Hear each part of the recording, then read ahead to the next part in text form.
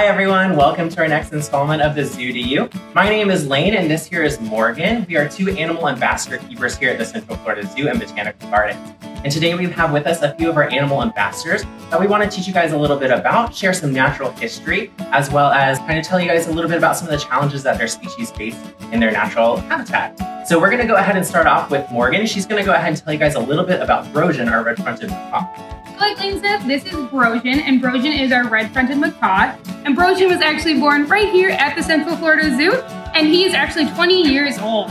So a lot of you guys might be thinking, 20 years old, that's pretty old. But actually, Brojan could probably live to be in his 50s or even his 60s, especially here at the zoo. So Brojan's pretty young. You guys might notice the first thing you guys might notice when you look at Brojan, he's dancing a little bit for you, is the red feathers on the front of his head. And that is how he gets his name, a red-fronted macaw, is because of those feathers.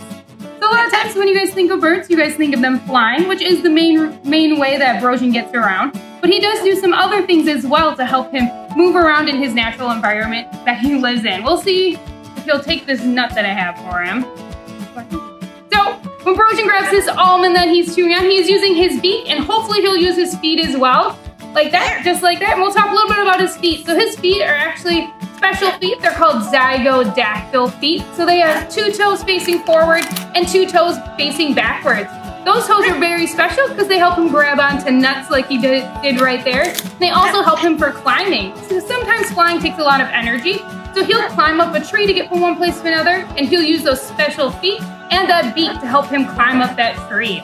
So his beak is very strong. You guys saw that he cracked through that almond with no problems at all. So it's a very strong beak. He can also hang from that beak. He does that here sometimes at the zoo in his enclosure. He'll hang from his beak and dance around kind of like he's dancing right now. Brojan does eat a lot of different things. You saw that he was eating an almond. Seeds are his #1 thing that he likes to eat, but he also eats fruits, veggies, and some leaves as well. And Brojan is found in the scrublands of Bolivia, so there he actually eats several different types of cactus as well, which is a little different than most birds. Brojan is a very social bird, so these birds actually are monogamous, so that means that he will mate for life. So if he finds a female bird, they'll mate for life and they'll be the same couple forever. Even though they are paired birds, they do like to live in big groups as well. So he can live in groups of up to 30 different parrots at a time, which is quite a lot of parrots. And they will also self-groom each other. So Brojan, if he had a mate, him and his mate would groom each other. They maybe even like lock beaks to show that they like each other. They do special things like that. They also make noises. You guys might be hearing Brojan make some little tiny noises while he's here. Sometimes he makes those small noises. They usually do that with their pair mate to show that they're affectionate towards each other. He also maybe will do an alert call as well. But right now he's very interested in eating that almond that he has. So Brojan, like I said before, is found in Bolivia, and he is found in the scrublands of Bolivia. And that is actually the only place in the world that you will find red-fronted macaws. And these red-fronted macaws are actually endangered because a lot of the places where he lives are being destructed. Habitat destruction is taking away a lot of these natural places where Brojan is found. Due to that, birds like Brojan in the wild will start to go and graze on farmers' crops. And then these farmers tend to trap these birds or hunt these birds because they don't like them eating their crops. So these are some of the reasons why red-fronted macaws are endangered in their natural habitat. So deforestation and destruction of habitat could be some of the reasons why these guys are endangered. And those reasons also affect some of our species right here at home. And Lane's gonna talk about some of these species. Absolutely. So we're gonna grab our gopher tortoise here, get him for you guys.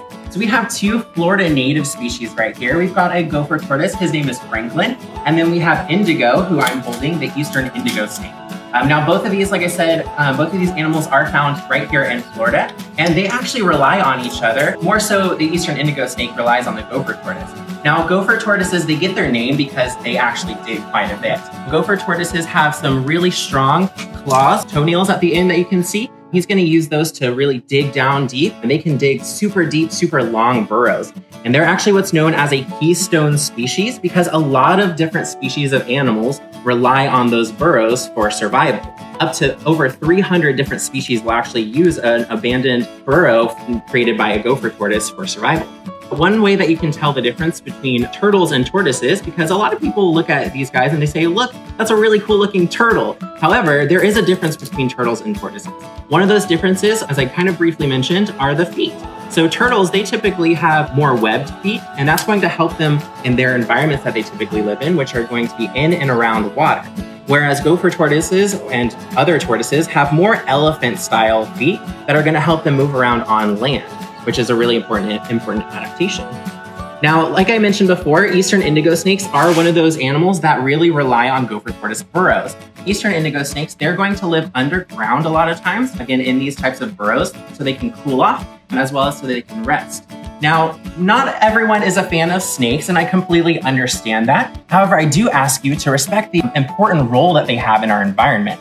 So snakes are predatory animals, and predatory animals like indigo here are going to eat things like rats and mice. And even though rats and mice are super cool and very smart animals, they multiply very quickly.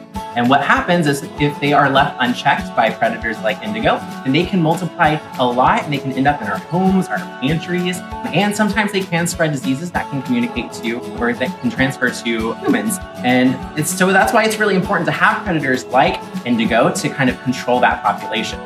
Now, indigo is a species of non-venomous snake. I promise you I would not be holding her with my bare hands if she was venomous. Venom is just another way that snakes subdue their prey or overpower their prey. They inject a toxin into them. However, indigo does not do that. Some snakes will actually squeeze their prey. They're called constrictors, kind of like a python. And indigo doesn't do that either. Instead, she will use her body weight and sheer force to kind of slam her body into a prey animal and then stun them and then use her very powerful jaws to kind of overpower that prey. So pretty unique animal in that aspect. Now, gopher tortoises are an endangered species, unfortunately. And the reason for that is that they like to build their homes in the same types of soil that we like to build our homes. So what happens is if we build a structure and we don't care about what animals live there, then animals like gopher tortoises no longer have as much space to survive. And what happens is when these guys go, their numbers go down, then indigo snakes like indigo here, their numbers also decrease. Eastern indigo snakes are a threatened species because of their lack of shelter. And so, as unfortunate and sad as it is that animals do need our help, I know it can sometimes feel a little bit overwhelming, but we're here to reassure you that there are actually things that you guys can do every single day, you and I can do every single day to really make an impact on animals in their natural habitat. So Morgan, can you tell us a little bit about some of the things that we can do to help red-fronted macaws? Yeah, so like Lane said, there's a lot of things we can do to help red-fronted macaws in the wild, and one of these is to shop sustainably. So you can always shop sustainably by looking for products that are Rainforest Alliance certified, and these products have a special tree frog certification on those products, and they help to tell you that these products are sustainably harvested and grown. So a lot of these products come from anything from coffee to chocolate to napkins to diapers. You can also go to their website and it'll give you a full list of all these products. You can also shop paper products or tree products that are FSC certified, and that is Forest Stewardship Council certified. And that means that these are also grown and harvested trees that are done sustainably. So they're really good, especially for Brojan, because his area is being disrupted by deforestation. So these products really help these birds in their natural habitat. Yeah. Lane can tell you stuff about the native ones. Absolutely, and not only does shopping sustainably help animals across the world, but they can also help animals in your own area, like as a tortoise, to help these guys too. So something that zoos, AZA accredited zoos and aquariums are doing is something called a species survival plan. And a species survival plan is essentially this cooperation amongst different facilities that make sure that we have a genetically diverse population of animals within our facilities, so that if, unfortunately, an animal does go extinct in their natural habitat, we can start a breeding program and possibly reintroduce them back into their natural habitat. And something cool that the Central Florida Zoo does, specifically with eastern indigo snakes, is we have a facility off property that is called the Orion Center for Indigo Conservation. And this is a facility completely dedicated to breeding and releasing eastern indigo snakes back into their natural habitat so that they can do that really important job of hunting all those prey animals for us. If you guys would ever like to donate to that cause and to that facility, if you go on our website, thecentralfloridazoo.org, there is an Adopt an Indigo button that you can click on, and any proceeds that are gained from you donating to that program go directly to that facility that, again, helps breed and release eastern indigo snakes, which is a really useful thing for us to be able to do to help them out. So at this time, we're going to go ahead and start collecting, taking any questions that you guys might have. So please feel free to drop those in the chat. Morgan here is going to ask those questions, and we're going to answer them to the best of our ability. One of the questions was, how long will the indigo snake grow? How long will it get? That's a great question. So this is an adult size. So visually, this is how big they get. However, if you like numbers, 5 to 7 feet is roughly the average length that an eastern indigo snake is going to grow. So a pretty big snake and a pretty big bodied snake. And that's going to help them really overpower their prey, which is pretty cool. Nicole asked, what other animals are the bird's present predators? So that's a great question. Brosion, like I said before, one of the reasons that he is endangered is because people actually, so the deforestation, also the farmers as well, but their main predator in the wild would be bigger birds. So bigger birds of prey like a peregrine falcon, things like that are his number 1 predator in the wild. Another question we have here is that a poisonous snake? Which I think you answered already. It's another good question. So there is a little bit of confusion between poison and venom. Venom is something that gets injected into you. So think of like if a venomous snake were to bite something, it would inject venom into it, or even a wasp might sting something, it's going to inject venom. Whereas poison is something that you would have to eat in order to get sick from. So Indigo here happens to be neither of those things. She is neither poisonous nor is she venomous. So she's completely safe for me to handle. However, I definitely don't recommend handling snakes out in their natural habitat because Indigo was born in human care, so she is very used to being handled like this, whereas your wild snakes might not be used to it and they might act defensive. Scarlett asked, why are Brosion's cheeks so fluffy? So that was a good question.